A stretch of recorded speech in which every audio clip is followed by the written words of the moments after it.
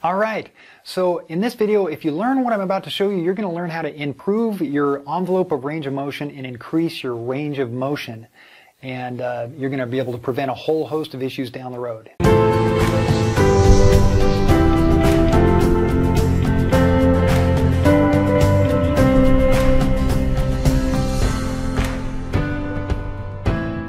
All right, so we're going to increase range of motion and increase your envelope of range of motion. And what you're going to do are 4 planes of range of motion, which are rotation, side bending, flexion, and extension. All right, phase 2 would be a combination of those motions, but we're going to stick with phase 1 right now.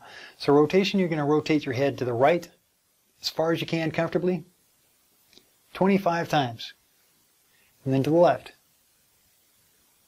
25 times. If you're in a hurry, you can do 10. All right.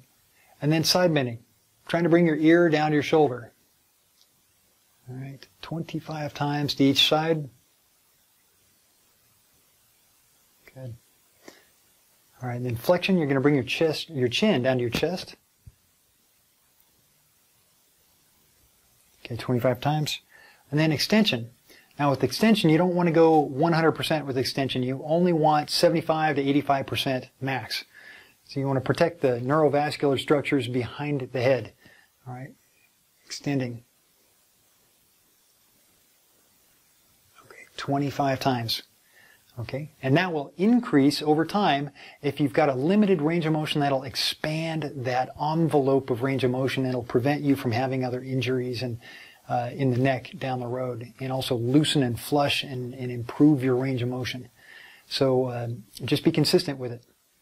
If this video was helpful to you, please like it so I'll know and I'll make some more. Also share this so other people can benefit, and hit that subscribe button to make sure that you don't miss our next video release.